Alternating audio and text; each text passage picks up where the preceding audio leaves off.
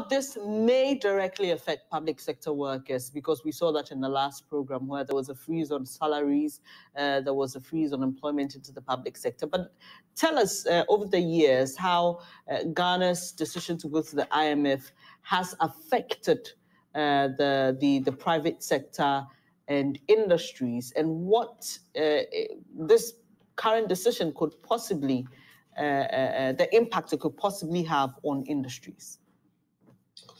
Well, there are always two sides to the coin.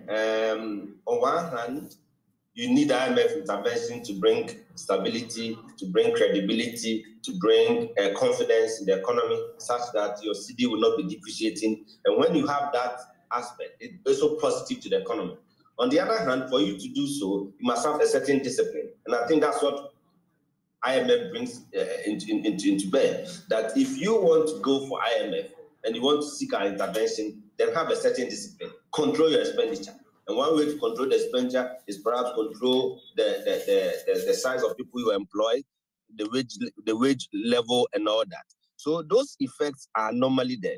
But I think that if you really want to have the best benefits out of the situation, you need a stability. That is fine. But how you channel, how you negotiate for the IMF intervention is critical. For us, if you are negotiating, there are certain areas that you can look at. What do you do to ensure that the intervention that is coming is going to support your productive sector? Because we know government sector cannot create all the jobs we need in this country. Government employs only a few people. So when you support the private sector to grow, when you support agriculture, and you are absorbing large numbers in agriculture, industry creates a lot of jobs, and you are supporting industry to grow, the problem of government putting a freeze on employment will not be too much of a problem, because you would have a thriving private sector that is growing and is employing more people and providing effective wage and stronger, better employment to people. So I think it is all how it is negotiated. In the past, sometimes our negotiations have challenges. And it's also because we go into the IMF at the time that we have serious challenges. And therefore, to come out of that challenge is so difficult. By the time you come out of it and come out of the program, you will still not have, you may have stabilized your system, but the real growth that you want to have, the structural transformation may not have happened. And that's what is happening to us. We go in when we are in crisis. So you go and you get stability. Beyond the stability, what do? We are not transforming our structure. Our structure has remained the same.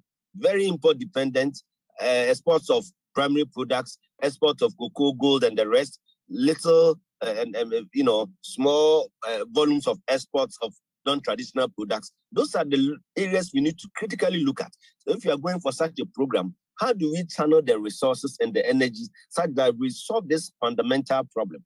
In this case, if you do so and you do it very well, freeze unemployment will not become a major issue, because private sector is the one employing a lot more people. And then the few that are employed in the public sector will get the right living wages that will also make them comfortable.